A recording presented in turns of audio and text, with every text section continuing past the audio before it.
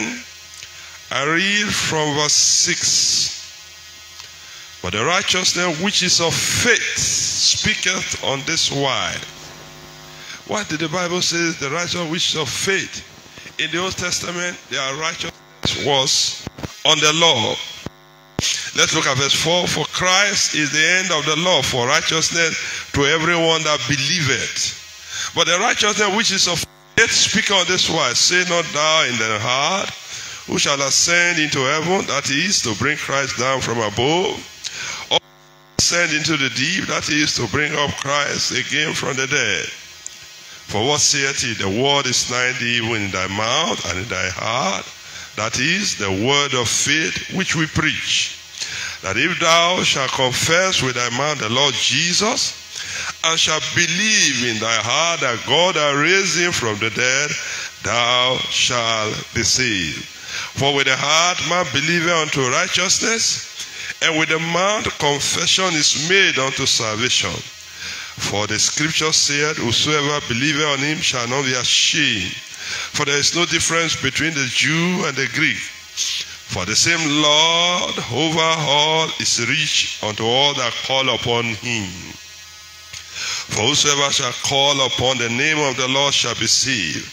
How then shall they call on him in whom they have not believed? And how shall they believe in whom of whom they have not heard? And how shall they hear without a preacher?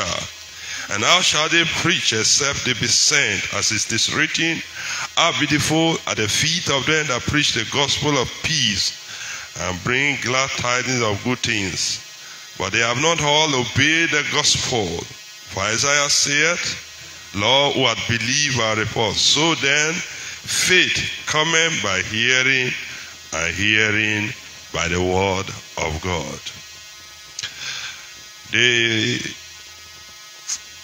faith in Christ is a major theme of the gospel. This verse 9 and 10 captures it all. It says, for with the heart man believeth unto righteousness, and with the mouth confession is made unto salvation. This faith that produces salvation is what is popularly called saving faith. And it is this saving faith that gives eternal life. John 3:15 says that whosoever believeth in him, in Christ, should not perish but have eternal life. But anyone that does not believe in Christ is condemned and will face everlasting punishment on the last day. So, those that say they have another religion, better pack that up and put their trust in Christ, because there is no other name. Acts chapter 4:12 says, for there is no other name under heaven given among men whereby we must be saved. Only Jesus can save. So the Bible says, he that believeth not is condemned already, because he did not believe in the name of the only begotten Son of God. But he that believeth on the Son hath everlasting life. And he that believeth on the Son shall not see life, but the wrath of God abideth on him.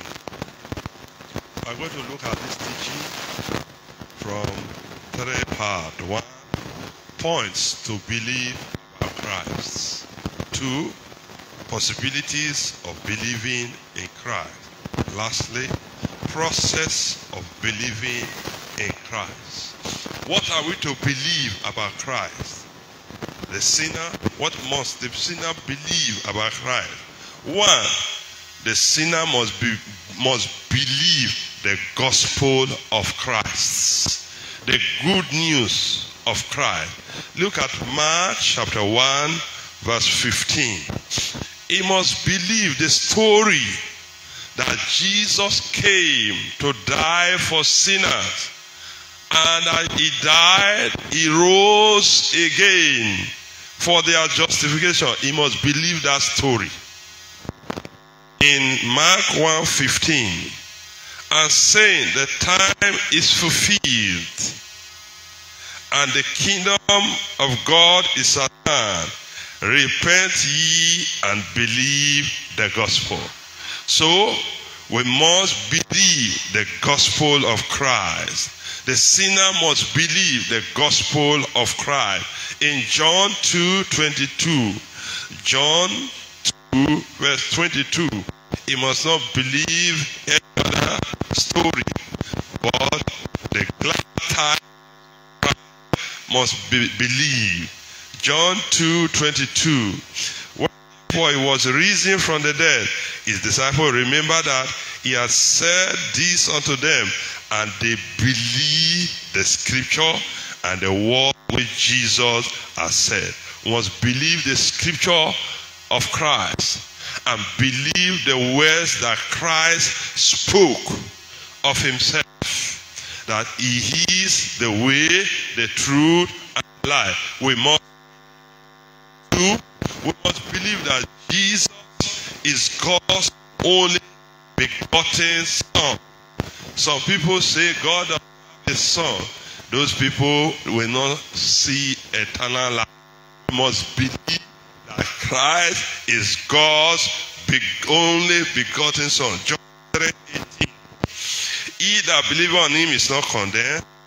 He that believeth not condemned already, because he had not believed in the name of the only begotten Son of God. The scripture broken. Jesus is the only begotten Son of God. That is what God says. How did Christ become a Son of God? That is not your business. Bible says, Jesus says, he is the only begotten Son of God. Take that to the bank. Leave how did it happen? How was the world created? Can you explain by science how the world came into existence? So when God says something about himself, believe that he is the only begotten Son of God. John 6:40. John 6:40. The sinner must believe that Jesus is the only begotten Son of God. John 6:40. And this is the will of him that sent me, that everyone which seeth the Son and believeth on him may have everlasting life, and I will raise him up at the last day. When we see him in his word, we must believe him as the Son of God. We must believe him. In John 11:27. John 11:27. Believe him. John 11:27. She said unto him, Yea, Lord, I believe that thou art the Christ, the Son of God, which should come into the world. That is what guarantees salvation. Acts chapter 8, verse 37. When the eunuch told, the Ethiopian eunuch, when he told Philip, what prevents me from being baptized? Philip said, nothing prevents you if you believe. Look at Acts 8, verse 37. And Philip said, if thou believest with all thy heart, thou mayest. And he answered and said, I believe that Jesus Christ is the Son of God. That is what guarantees salvation. If you don't believe, you only believe him as a prophet, you will not be saved. You must believe him as the Son of God. Not only that, you must believe him as the only Savior. Look at Matthew chapter 1, verse 21. Matthew chapter 1, the angel announced. Can you imagine? Angels that are in heaven with God. One so-called preacher is preaching in Nigeria, and he said the angel's testimony about Christ is false, and that angels don't know much, that angels learn from us. Can you imagine? And people are listening to a man like that.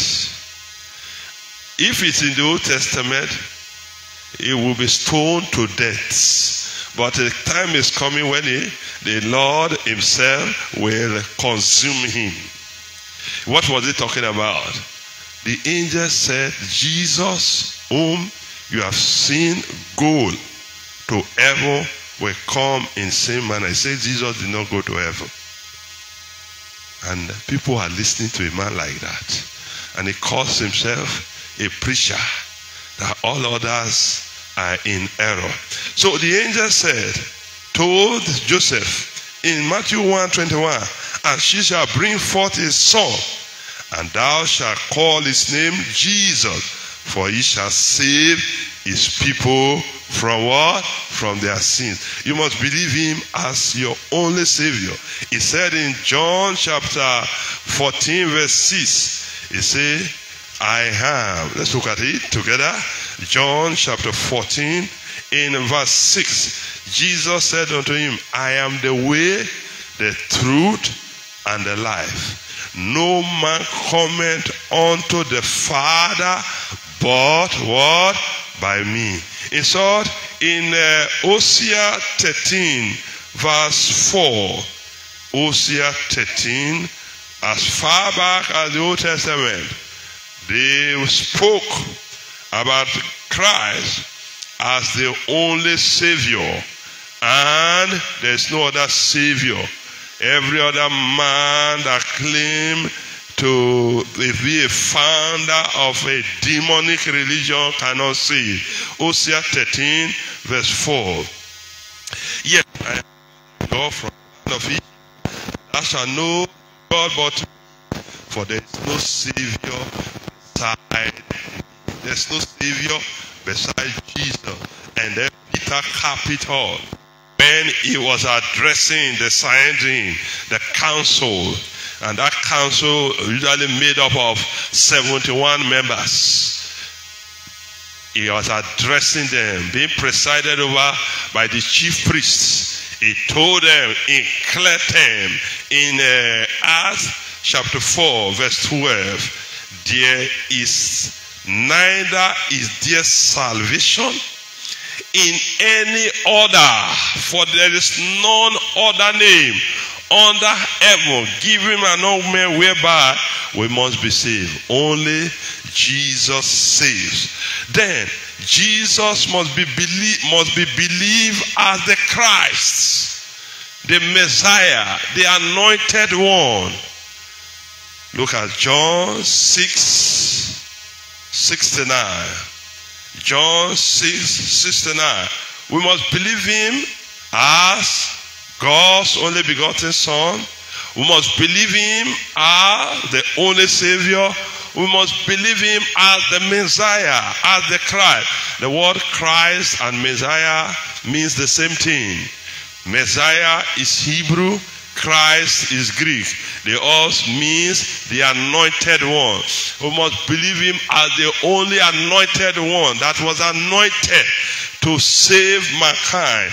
In John 6:69, John 6:69, and we believe and are sure that thou art that Christ, the Son of the living God. We must believe him as Christ.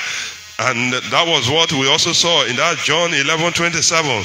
When Martha was talking to Jesus, she said unto him, Yea, Lord, I believe that thou art the Christ, the Son of God, which will come into the world.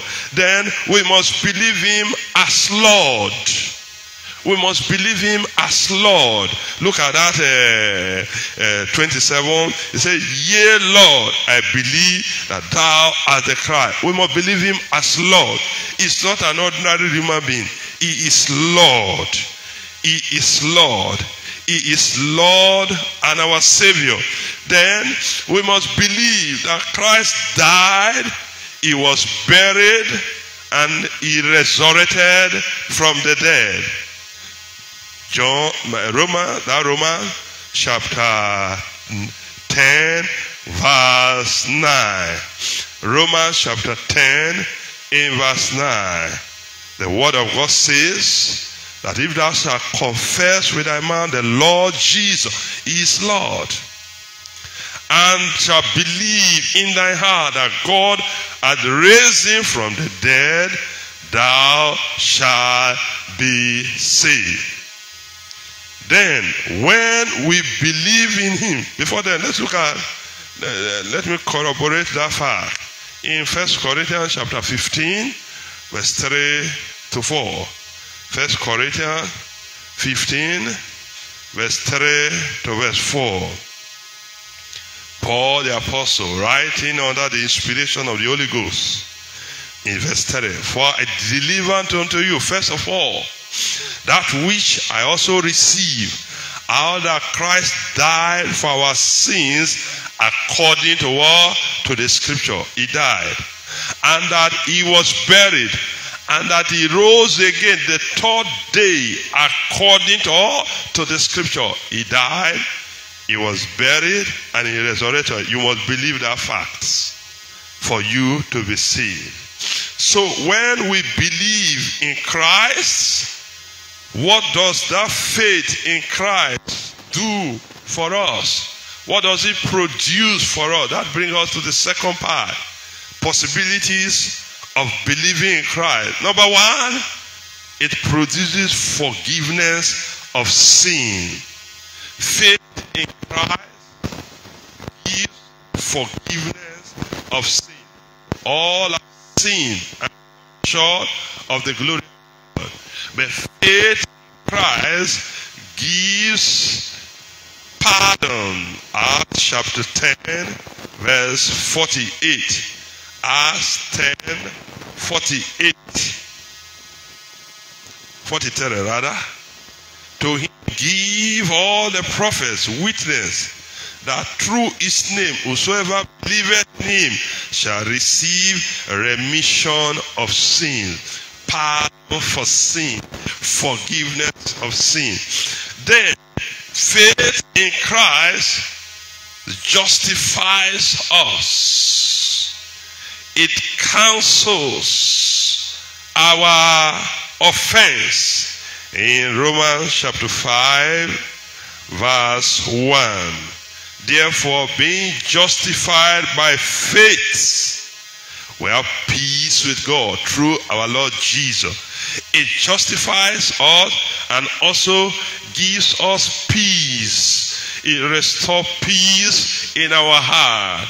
Not only that, it grants salvation. That our text says that if thou shalt confess with thy mouth the Lord Jesus and shalt believe in thy heart that God hath raised him from the dead, thou shalt be saved. That is what gives salvation.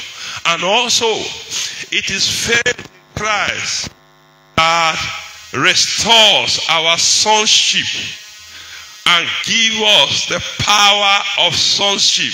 John 1:12 says, but as many that receive him, to them gave he power to become the sons of God, even to them that believe on his name. You see, it is conditioned on believing in his name.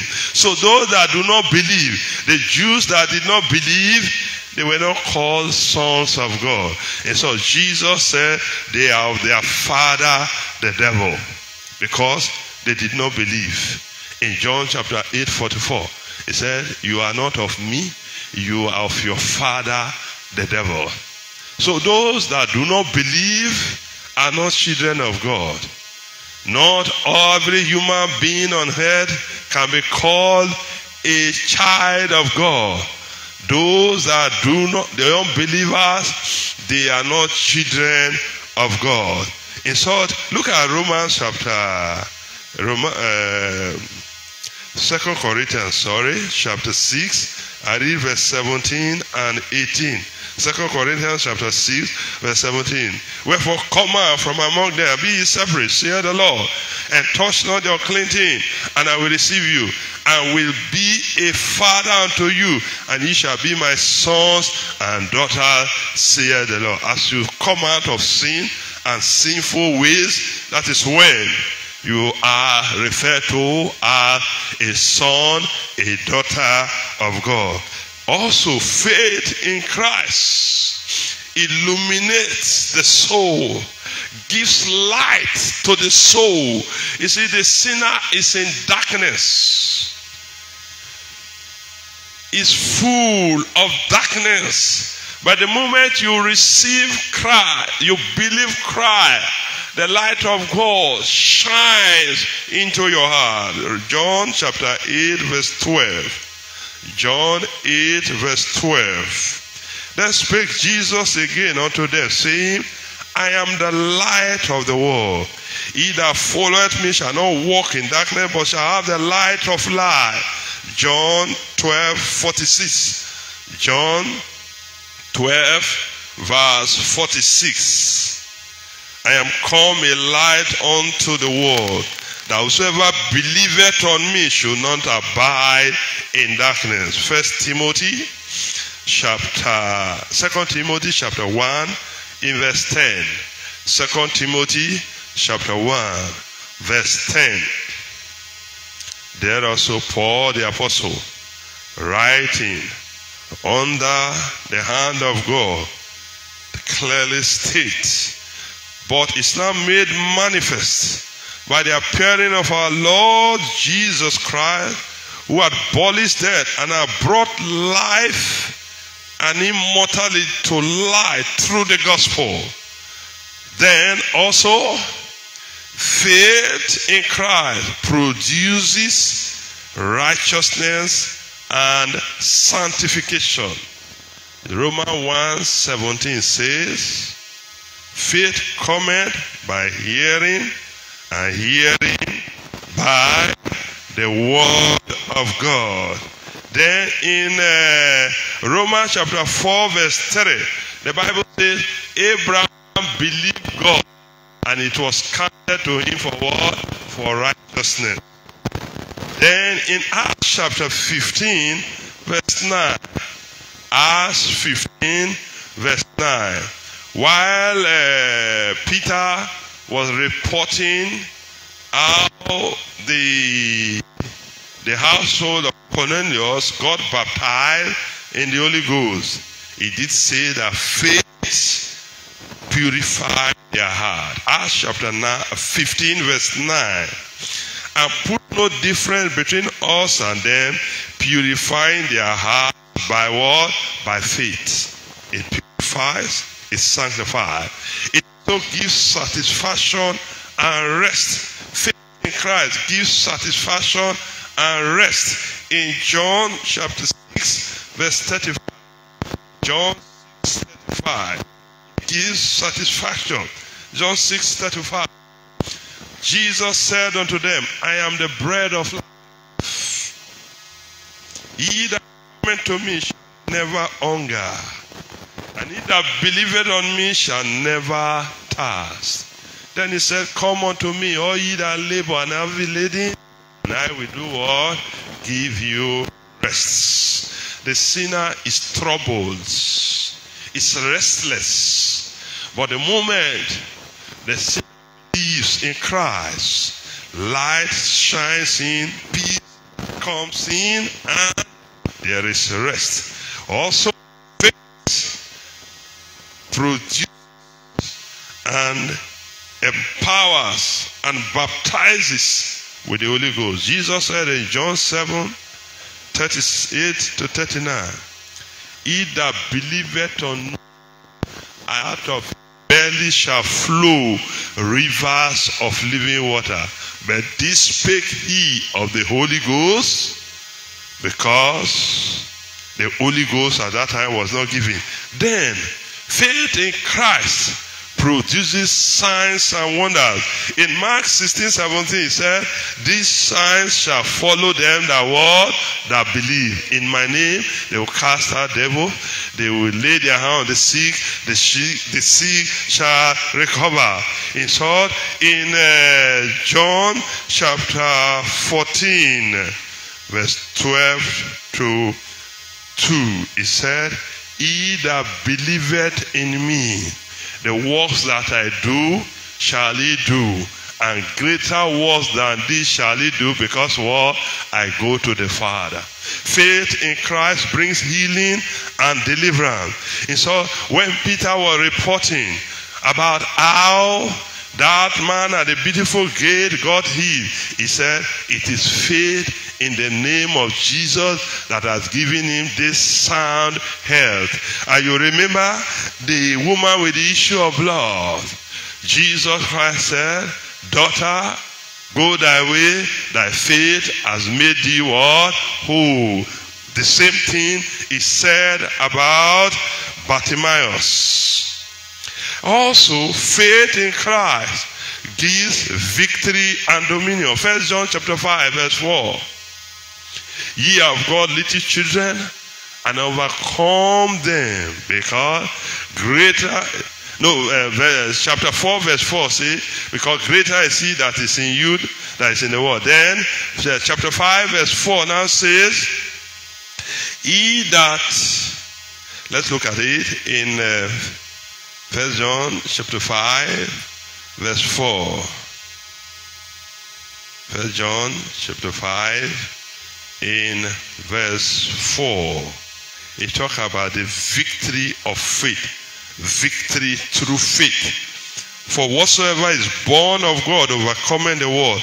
And this is the victory that overcometh the world, even our faith. Faith ultimately and above all grant us eternal life in heaven. God so loved the world that he gave his only begotten Son, that whosoever believeth in him should not perish, but what? Have everlasting life. How can the sinner believe in Christ? What is the process? That brings us to the last part. And under this, we'll look at two parts. The Savior's roles in salvation and sinners' responsibilities in salvation. The Savior's role involves one, commissioning and empowering his servants to declare the gospel. He said in Acts chapter 1 verse 8, ye shall receive power after that the Holy Ghost is come upon you. And then Paul said, I'm not ashamed of the gospel of Christ, for it is the power of God unto salvation. So faith cometh by hearing, and hearing by the word. That is why soul winners have a duty. When the Spirit of God said preach, you must preach. Because that the Roman said, how can they believe without hearing? And how can they hear without what? A preacher.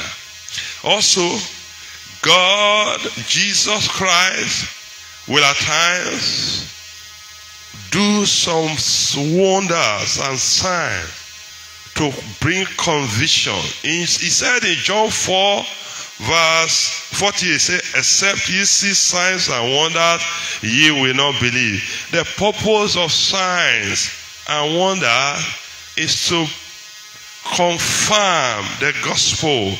And when John wrote, he concluded by saying that my writing is to make you to believe. In John chapter 20 verse 30 and 31. John 20 verse 30 and 31. The Bible says, it said, and many other signs truly did Jesus in the presence of his disciples, which are not written in this book, but these are written that ye might believe that Jesus is the Christ, the Son of God, and that believing ye might have life through his name. Also, another thing the Lord does in the salvation equation process is he releases grace. Because he said, no man can come to me except the Father draws him. You see, the Bible said in Titus chapter 2 verse 11, the grace of God that bringeth salvation as what appeared to all men. And Ephesians chapter 2 verse 8 says, by grace are ye saved through faith, and not of works. So it is the grace that quickens us. Somebody may have been very, very opposed to Christ. But when the grace of God is revealed unto the person will now begin to seek God in repentance. There must be an enablement. But you said, well, then then the other people that are not saved, it doesn't mean the grace has not been revealed. No. The Bible says the grace of God that bringeth salvation has appeared toward all men. The grace of God does not compel us to receive Christ. It only enables. But man is a free moral agent who can decide not to heed the voice of the Spirit. What are the sinner's responsibility? Is to acknowledge his sins and to be sorry for his sins, to confess and forsake his sins, then have expressed faith in Christ's atoning sacrifice on the cross, accept Christ as personal Savior, and confess him as Lord. So, faith is important for salvation and for eternal life. Let's go to the Lord in prayers.